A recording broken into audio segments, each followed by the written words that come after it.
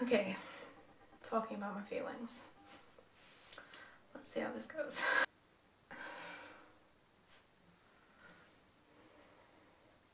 Hey, it's Harriet and welcome back to a completely different kind of video from everything else that I've done. I just want to talk about something I've actually been thinking about a lot. It's just been on my mind and I've not seen enough stuff about it online and thought I'll talk about it for a little bit.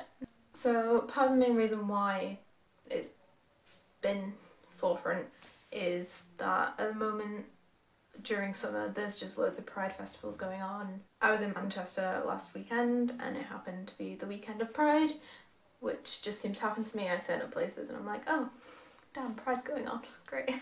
There's all sorts of stuff about LGBT community and it's great and it's amazing that it's all out there, but not all of the sexualities in the plus section of it are always discussed, and some of them are still considered to not exist and not be real, and that sucks. So I'm just going to talk about the one that I'm aware of, which is asexuality. So asexuality is, as far as I'm concerned, when you aren't interested in being in a sexual relationship with somebody. You basically don't have a sex drive, you've got little to no interest in having sex, and yeah, that's what I am aware of it being. This can mean a variety of things for so many different people. Like within this sexuality there's a whole other spectrum. You know, there are people who are happy to have sex for their partner and they're okay and they're comfortable with that. There are people who it completely grosses out and they don't want to do it at all. And then within that as well you can get like people who are aromantic, so they aren't interested in having romantic relationships either. They don't feel romantically attracted to other people. And then you can have this like heteroromantic, homoromantic, biromantic, etc. So that's what that is. I hope I've said right things and explained it well and stuff. So as far as when I found out, realised that I was asexual, was in my second year of college. So I was 18 and I was actually in my first and only relationship, and we'd been together for quite a while and nothing had really progressed within that. And I got to the point where I realised that he was my best friend and that was it. And I just could not feel anything else as much as I wanted to. I just was like, no, that's it. This is platonic as far as I'm concerned. The relationship got dragged on far longer than it should have done, but ended up ending because he said to me that he wanted me to be his first kiss, because he was going to be in a show which involved him kissing somebody with 30 people, so it's fine. But I suddenly just thought, that's not something I'm comfortable with doing. This is something that I need to really address and realise what is going on here and why that's something that I just cannot do. So yeah, that is my experience. In terms of telling people about it, I didn't really know at the time about the label, about what it meant. I just thought it was just between the two of us kind of thing. But as I went to university, I kind of started to realise that looking back, I'd never really had any proper crushes the way people do. Or the way you got the impression that people do. So, you know, like when at school we would talk about boys that we had crushes on and stuff, I'd just be like, oh yeah, I definitely like have a crush on this person. But even then it would only be people who I knew and who I had a standing relationship with. Like I was friends with them, I'd sat with them, I'd talked to them. They were the only people who I could conceive finding attractive. And I've never had a proper celebrity crush either. Everyone's like, oh, who's your celebrity crush? Oh, do you find this celebrity really attractive, this famous person? I'm just like, no. there is only one famous person would say that I've had a genuine crush on, and that is Natalie Dormer. So it's not even a male person when I would consider myself to be kind of in the hetero romantic thing. But yeah, the only celebrity crush that I've had is on a woman, so take what you want from that.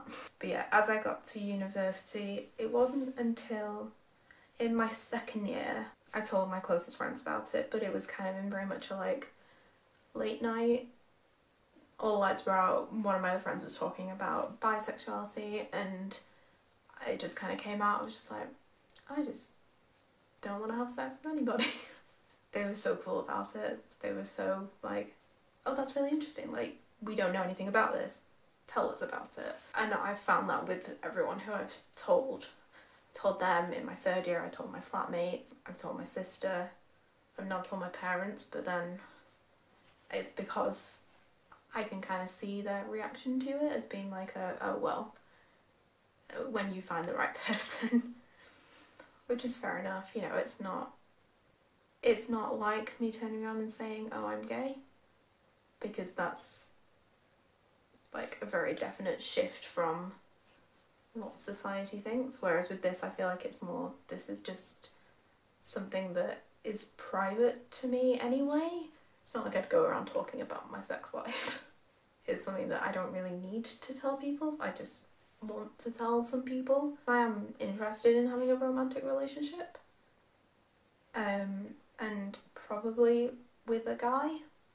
I'm just not interested in having a sexual relationship with anybody. So it's kind of like, well, if I do at some point have a romantic relationship, it's probably going to be with a guy, so it's kind of not necessary for my parents to know any details. As I said, for the most part, the response has been entirely positive. I've only heard through some of my friends that another of my friend was very sceptical about it and was kind of going down the route of, oh well, once she's done it then she'll know and she won't go back kind of thing. But it's just not something that I can see happening. It's not like I'm entirely uninterested in any respects. Like, I read Hannah Witton's Let's Talk About Sex book and it was interesting. I find that kind of thing interesting, but from far away, I just don't want to do it myself. I don't really know what else to say.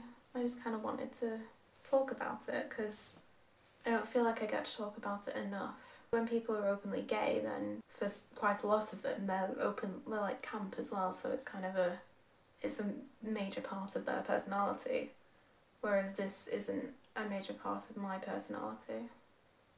It's just who I am.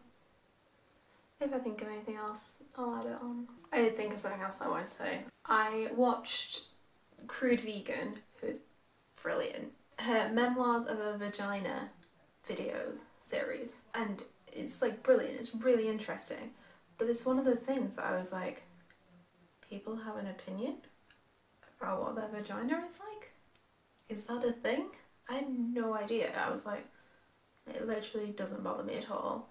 Is this because I have no interest in that area? Or is it just because I'm just naive and unknowing for this kind of thing? But yeah, it seems like people care about this. I didn't realise that this was a thing that people were insecure about. And I'm kind of glad that I didn't know, because it means that I'm not insecure about it, but I had no idea. But yeah, her videos are brilliant, and again, it's something that I find really interesting, even though it's not something that really bothers me. But I think that's it. So thanks for watching me have a little talk, and I'll be back soon with more food stuff. Yeah. See you then. Bye.